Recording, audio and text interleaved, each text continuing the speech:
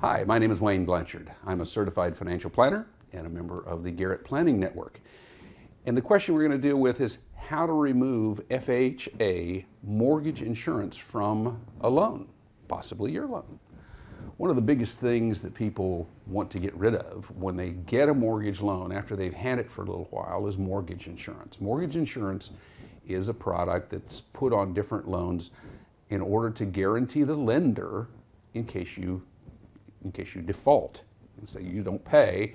Then that means whoever is paying for the insurance, in the case of the FHA, that's the U.S. government, will step in and pay the actual investor for the loan. So, but once the loan gets down below a certain amount, you don't necessarily have to have it. Now, FHA puts two kinds of insurance on your loan, and it's very important that you find out which kind you have, because one kind can come off and the other kind cannot. The kind that can come off is if you paid all of your FHA insurance in a lump sum up front. This is where they kind of put it all in a lump sum and then put it on. The second kind is where they just charge you for it on a monthly basis. For some reason, the kind that they charge on a monthly basis, you cannot get removed. On the other hand, the kind that you can get removed when you did a lump sum on it is when the loan to value, basically how much your house is worth to how much the balance on your loan is, hits 78%, it will automatically come off. Now, there are some provisions that if we were in a little different kind of mortgage market where the price of the house is going up, there are some provisions that possibly you could get it removed by the appreciation in your house as opposed to where you're paying down your mortgage. The only automatic way that it's going to come off is for FHA to determine that you borrowed $100,000 on the loan. The balance is now $78,000.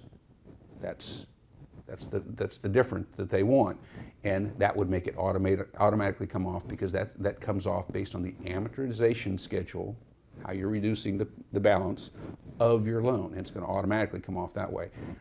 Unfortunately, the rules kind of get a little tricky with FHA loans. There are a lot of people that say, no, FHA loans, until you hit the 78% based on the amortization schedule, you cannot take it off. So check, if you're interested in removing the FHA insurance, a couple of things you got to check. Number one, whether or not you have the lump sum or the monthly, because the monthly doesn't come off. And the second is that if you have, if it is the kind that can come off, you want to find out if, you know how government rules change. One time you can, the next time you can't. You need to find out if you can have an appraisal done on your house, show that the house has appreciated enough. Maybe you've made improvements on it, but you remember there is a minimum of 5 years under any circumstances before it can be removed. So you can get FHA insurance taken off in some pretty rare instances. It's a very difficult thing to do, but good luck out there if you want to give it a try.